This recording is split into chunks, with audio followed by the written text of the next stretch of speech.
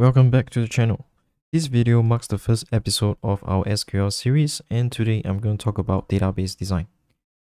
So, why is database design important? Building a good database is like building your own house. You can't build it without any blueprint. If you do not take time to map out the needs of the project and how a database can actually meet these needs, you may delay the whole project when changes have to be made. In today's video, I'm going to share with you several things to look out for in a database design. The first thing is to really understand the intention of a database.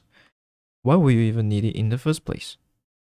Well, if you have multiple users accessing a set of data, be it to edit or upload information, using a database will allow for more users to do that without having an error message telling you that the file is locked. The next reason is when you're dealing with huge set of data. A database will be suitable for that long-term storage as opposed to a spreadsheet. If you find yourself dealing with many sets of data that are uniquely different, a database will be a great option for you to manage this data. The next thing to do is to actually identify and gather every information you have. Here, we try to have an understanding of what kind of data we can gather. So things like customer information, like emails, addresses, contact numbers, and purchasing history, just to name a few. The idea here is to come up with every possible attributes that we can gather and sort them out afterwards. This moves us to the next point. Here, we need to determine what kind of insights we are trying to obtain. Ask ourselves how this information can help us answer existing questions or solve existing problems. For example, you need the age attribute from your users if you want to understand if a product is suitable for a certain age group. However, you will not need the age attribute if you want to measure the chemistry performance of a school cohort, since majority of them are of the same age. Next, we actually need to set up table relationship and identify ways to link the tables together. So as you can see from this table, everything is actually merged in one big table. So here we have the first name of the customer, the last name of the customer, email, address, contact numbers, item purchased by the customer, the quantity purchased, date time purchased, the prices of each item, the item type, the country of origin, and also the supplier. The issue with this is that if a single user decides to buy multiple items, this whole table can actually build up. So this is not an effective way of storing data. So it's important for us to actually split it into their respective tables. So if we move on to our SQL, so here, let's see if we actually import everything out. So we have a table called data. So here you can see that we have two customers that bought their respective items on the 19th of November. So we have Dave Wilson, his email address, his address is his full address, his contact number, the item purchased by him, the quantity purchased, date, time, prices, item type, and also the country of origin of the item purchased, and also the supplier that the grocery store got the item from. So next one we have Rose Mahan.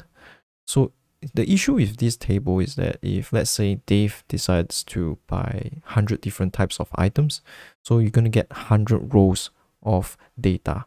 So imagine if the grocery stores have 10-20 people come in every day, and then you eventually you're going to have thousands rows of data for just one day. So we feel that this is not an effective way of actually storing data. So a great way is actually to split them into their respective table. So here I've actually split that single table into 3 different tables. We have the customer table, and then we have the purchase history, and also the item. The customer table has a primary key called customer ID. So the primary key actually uniquely identify a customer. So each customer is actually assigned a customer ID. So it can be 1, 2, 3, up to infinite. So the same applies for item. So we have here we have the item ID, which uniquely identify each item. So for purchase history, we have this item ID foreign key, and then we have the customer ID foreign key, which is actually relates to the respective primary key of these two tables. So I will be actually touching on this primary key and foreign key in the next tutorial. So here you can see that if we want to actually link or build up relationship and join all these 3 tables, we can actually do so.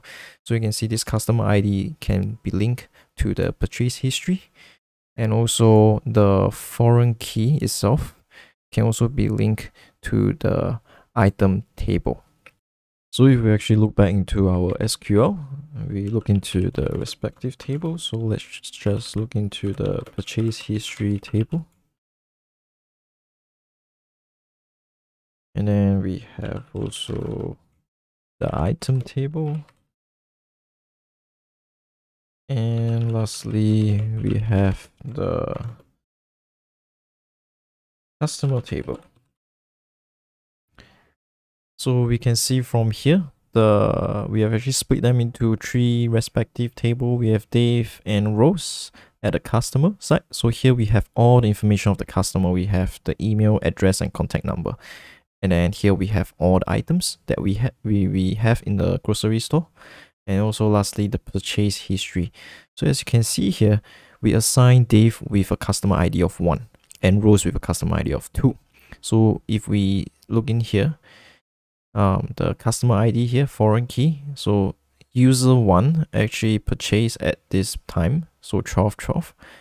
And then we have user 2, which is Rose, that purchased it at this time.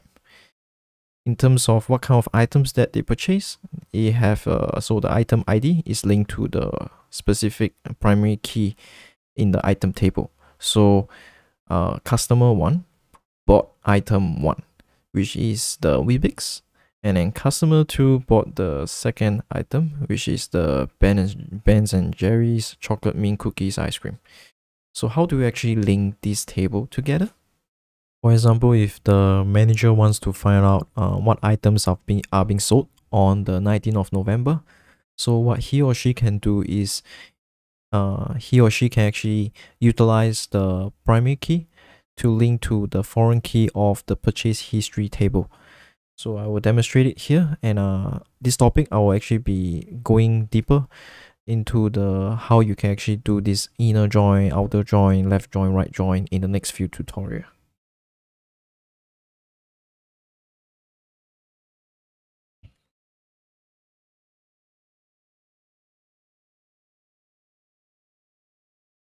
So I inner join onto the purchase history table, and I will actually link the item ID with the purchase history foreign key, which is the item ID foreign key. So as you can see here, the manager will be able to see that, okay, so we have 2 quantities of Weebix being sold or to this customer at this price on the 19th of November, and also next one is the Ben and Jerry's chocolate mint cookies ice cream that's being sold on the same day itself. So why is it important for us to actually split the data into their respective table? So imagine this, if you are the manager, you have to add in new items to the grocery store, let's say on a monthly basis. So if you actually add it into that big table from the data, you have to key in like now first name, now last name, now email, and also like now date time purchase, now prices, now quantity purchase, because no one have actually purchased it before. And the same applies for customer. So if you want to actually add in a new customer that have actually not made any purchase before, you can key directly into the customer data table instead of the big data table. So the issue with keying in all this null value is that, I mean, now you do know that it's a null value, but after several months you actually forget about it.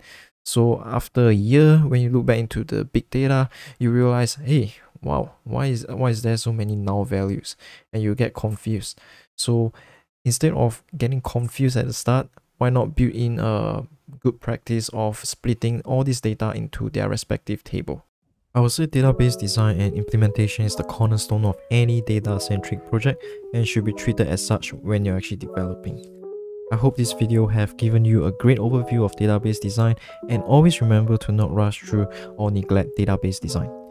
Have a discussion with your team on how to implement it, and always test run the tables with dummy data before pushing out for production. Thank you for watching the video, and I hope to see you in the next one.